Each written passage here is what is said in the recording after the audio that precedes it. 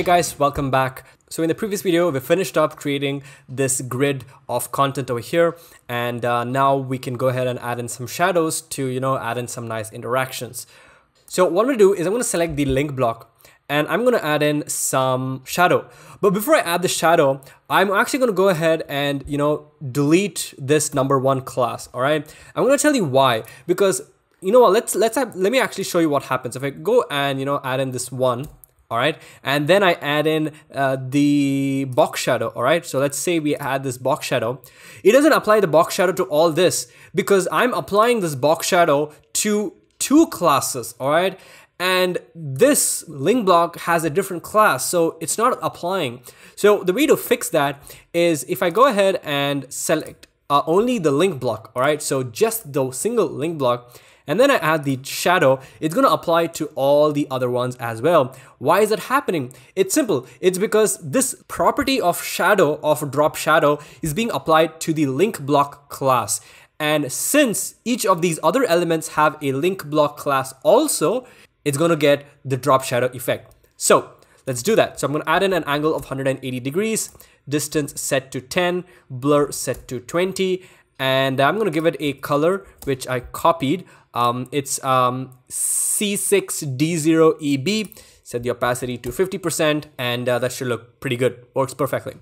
Now on hover, it changes a little bit. So if I come over here, we can see that the drop shadow settings are 20, 40, and 100. All right, cool. So let's go ahead, and with this link block selected, I'm gonna go to states and choose hover, all right? And here, we're gonna set this to 20, 40, and we're gonna set this to 100%. Great, there we go.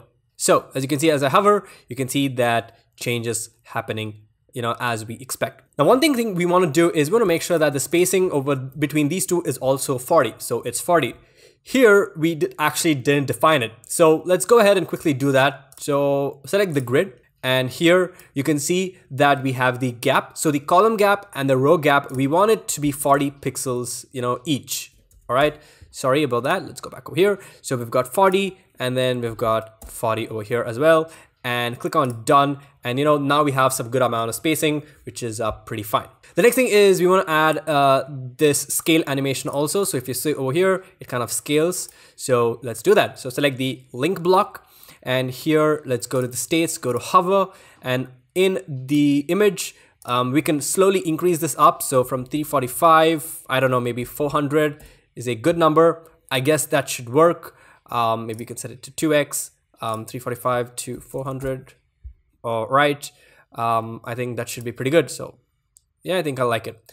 Now, the only thing we want to do is we want to go ahead into the states, make sure that we have in the none state, actually select the none state, and let's go and choose transition. Let's set this to 300. Let's choose ease out. Let's try something different. Let's try ease out circ. I'm not quite sure.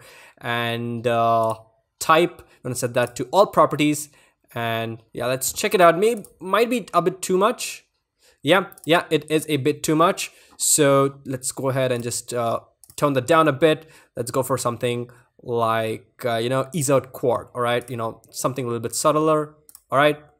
There you go, perfect. And it applies the same thing to all the others, and it is fantastic. There we go. All right, that's looking good. All right, for some reason, it's not applying it to this. So let's see what the problem is. So if I come over here, we've got a link block. All right. So it looks like because this position is set to manual, it apparently doesn't take the properties. I actually have never faced this issue. All right. So what we can do is let's select this link block. As you can see, we've got some shadow. All right, 50%. Let's go and select the hover state, 2040, which is fine. And also we can change it from 200 to 250. All right, yeah, that works. There we go. So now, let's go back to the none state. And yes, maybe that's too much. So I want to reduce this from let's say from 200. Oh, sorry. Let's go to the hover state, and in the hover state, instead of 250, maybe 230 is a good number. All right, there we go. That works fantastically.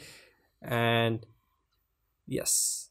All right, that's looking pretty good. So this was a quick video. So in the next video, we're going to go ahead and take a look at creating the next section, which isn't there on the website actually, but is there over here, which is the top download section. It should be pretty quick to create. So I will see you guys in the next video.